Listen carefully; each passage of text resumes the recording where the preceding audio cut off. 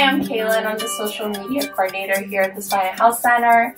I've been getting migraines since I was about 13 years old. I usually get them about 3 times a week, and it comes with noise sensitivity, light sensitivity, and I also get an aura, so my vision goes blurry. So I'm here to work with Dr. Alex and see what he can do for me. So right now we're working on her suboccipitals, which are the base of her skull here. We're actually referring pain right now to kind of the front of her head.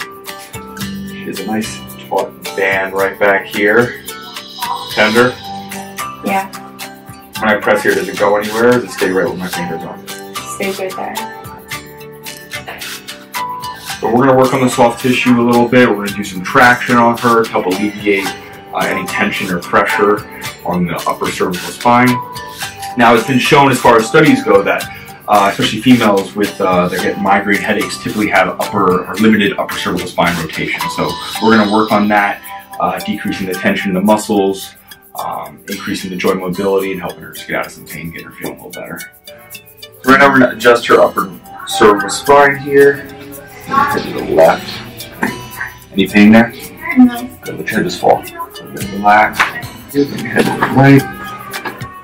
Just relax and fall. There we go. So we're also going to adjust your upper back here. It's going to help take a little bit of tension off the neck, because all the muscles that really start in the neck here, or in the neck, really start in that upper back. So we're going to make sure that she's nice and mobile up there. Good. Roll toward me. Deep breath in, and all the way out.